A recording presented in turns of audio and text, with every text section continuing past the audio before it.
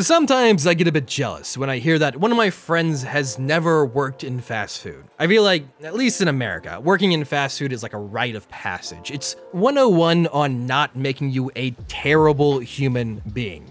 So today, I want to talk to you about the time in my life where I worked in fast food as a delivery expert at a little place you might have heard of called McRomino's. It's for legal purposes. When I was back in college, one of my friends came up to me out of the blue and was like, "Hey man, do you want to work with me at McRomino's? It's super fun, it's easy, and it pays great."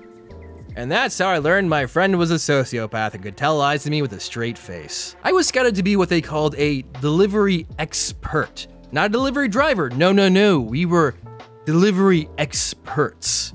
Which, frankly, I'm going to say I valiantly earned the title of delivery expert, but a lot of my coworkers were more so, delivery apprentices. Fun fact, later I found out he got a $100 reward for recruiting me, which kind of proves how few people wanted that job. Imagine having to bribe employees to trick their friends into working there. Either way, working at McRomino's wasn't all bad. The way I always described it is it's kind of like being in prison. You're forced into close quarters with a bunch of people you don't know and would never talk to under normal circumstances, so you need to either make fast friends with everyone or join a pre-established clique. There's always a ton of new faces and people constantly leaving, and there's a surprisingly large amount of sexual harassment that never gets reported. Also, someone gets shanked every once in a while. Wait, wasn't I supposed to be describing this in a positive light?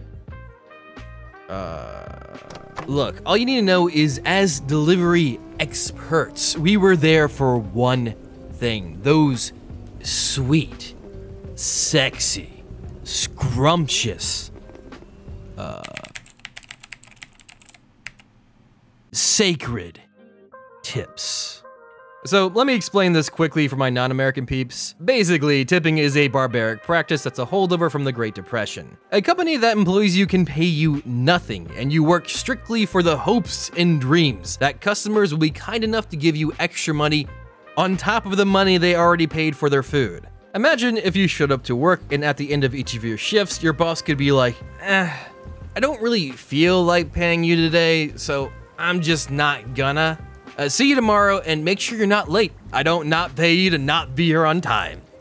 Yeah, America does that. We do now have a thing called waiter's wage, which is between a whole $2.13 and $4.25 an hour. Riveting. With pay like that, heck, you might even be able to afford a single meal from the place you just worked at for 8 hours. Not that you'll ever see that money, because if you're a waiter making tips, that all goes to taxes.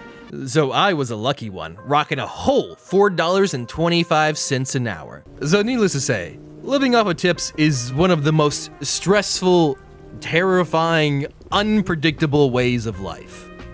I loved it.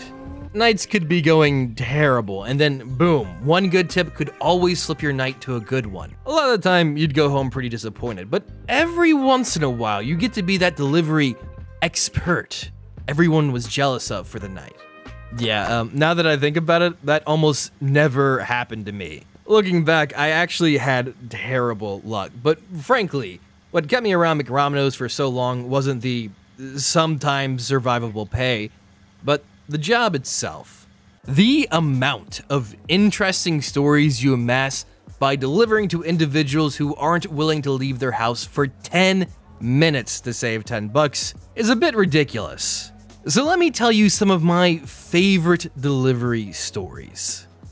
Let me set the scene. This night was one of my many not so great nights, and I had a delivery to an apartment complex I didn't really enjoy going to. Mostly because it has 3 stories, and literally only the people on the 3rd story ever order pizza there. So I'm delivering this order, and this girl opens up the door, and right behind her is her boyfriend. Maybe. I don't really know. He was busy filling her up, which, may I add, isn't something incredibly unusual. But what threw me off this time was the fact that there was another girl right behind him that he was also filling up. So, good for that guy, I guess? And may I say, both of these girls are like solid 9s. This dude was living the life we all strive for in his shitty apartment I had to climb up 2 flights of stairs to get to. So we do our usual thing. I give him the pizza, and he starts a spiel that I've heard 100 times before. Sorry, man, I'd tip you, but I got no spare cash. Those right there are the magic words. That's the, all right, screw you, I get it, I'm leaving. So I act nice and I start walking away, but as I'm almost at the steps, I hear, hey man, wait a second, I got something even better for you. So I turn around to see this guy holding a crisp $100 bill. Nah, I'm just kidding. I've never gotten that lucky, but instead, I turn around to be greeted by this girl's breast. Okay, I know what you're thinking. Hey man, you got to see a hot girl's breast for a tip. That ain't half bad, but I have a counter argument. I have access to the internet. Sure, this girl was pretty good looking, but I cannot pay my rent with a random girl flashing me her breast. I need money. And trust me, at the time, these were the exact thoughts running through my head. Either way, I was still caught off guard. I wasn't expecting that. So I just said the first thing that came to my mind, nice titties. Then I just walked down the steps. It just felt really weird because it's more like I failed a social encounter in a video game. Like if this were a porno, that was the closest I ever had to being, is there some other way I can help you with the tip, pizza man? But nope, not me. My dumbass just said nice titties and walked away.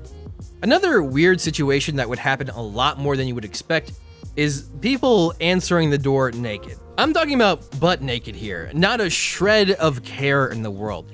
And let me be clear, I'm not talking about opening the door, oh no, I'm so sorry, then closing the door to like a crack and just peeking out. These people open the door wide open and act like they're wearing a brand new suit and they want to show it off.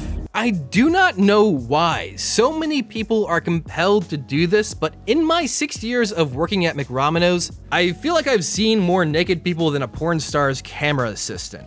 I know, ha, Matt's seen a lot of cocks, but in reality, it's almost always women. Like 90% of the people who answer the door naked are women. And you know what? I think I would have rathered the guys. I go to the gym, I know what to expect from old men, I can mentally prepare myself for that. But have you ever seen a 90-year-old granny who weighs 300 pounds open the door completely naked? And do keep in mind, she is a paying customer, so you just have to act like this is normal. Yeah, usually the people who are naked aren't the kind of people who you want to see naked. Now, there were a few gyms here and there, but those were far and few between. Now, if you could keep a straight face, usually you got a decent tip, so that was always the payoff for dealing with naked customers. Look, I don't want this video to seem overly negative. I worked there for 6 years, and there's a good reason I stayed. I genuinely loved most of the people I worked with and made a lot of good friends there. Not to mention, there's something quite magical about driving at midnight in the rain with lo-fi beats on in a town you have memorized like the back of your hand. The job was weirdly zen. It had a good mix of high intensity and chill sections, and like I said, I've gotten many different stories out of it.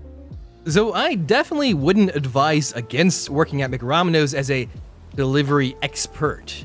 If I had to give you one piece of advice if you planned on working there, tell them Manime Matt sent you. I could really use that extra 100 bucks right now. Hopefully we can return to do a second episode to talk about the times I almost got mugged or delivering to cokeheads and prostitutes.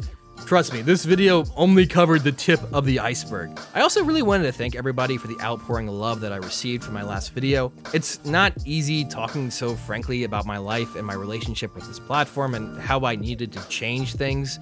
I'm really grateful for how understanding and supportive everyone was. So thank you guys so much, and if you like this video, please subscribe. I do eventually want a goddamn silver play button.